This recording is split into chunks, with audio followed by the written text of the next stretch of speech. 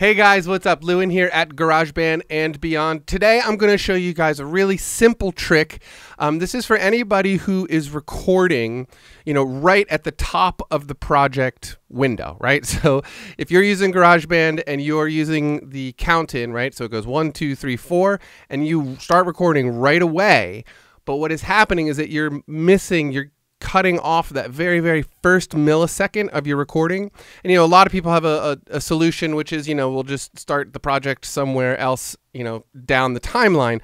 However, you do not have to do that. And I realize that a lot of you guys didn't know this. And so I'm going to show you why not. Okay. So first off, what you need to do is understand that all of that information is there. Okay. So none of it, even though you think like it started recording here, it actually started recording a little bit before that. So that's what's so awesome about, one of the new features of GarageBand that I think is so awesome. One of the things I recommend doing is just shoving the drum track up to the top when you're going to move your files over to find the beginning of these clips, because you need to do it in a manner where the drums don't get, if you're using the drummer, it's important for you to move it inside of the beat, right? So if you don't know, I have this set up right now to beats and project, right? So basically each one of this from 1 to 2 is 1 bar, right? We're in 4/4, there are 4 beats per the bar. So from 1 to 2 is 1 bar. I mean, you can count it.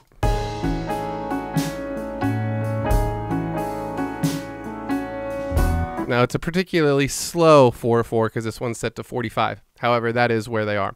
So when you move everything, all you're going to do is select all. You're going to grab all of these different things, and you're just going to shove it forward to number 2 here. And you want it has to be directly in line. If you don't move it in line with the next bar, the drums get all shifted and they think they are somewhere else inside of the rhythmic phrase. So you got to make sure that it's right at the top of the bar. That's easy. Okay.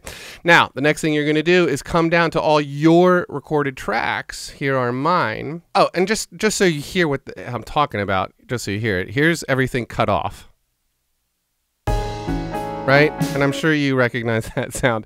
But check this out. I come here, I get this tool, I click, and I'm grabbing it and I'm pulling it left, and there it all is. See? All of that information is still there. So it wasn't cut off, it's still there, and this is how you access it. Now, it sounds like this. Right? So it's a much more natural feel. You hear the first drum of the guitar, you hear the hammers coming down.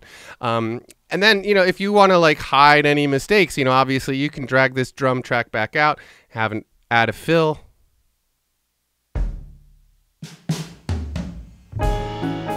Right?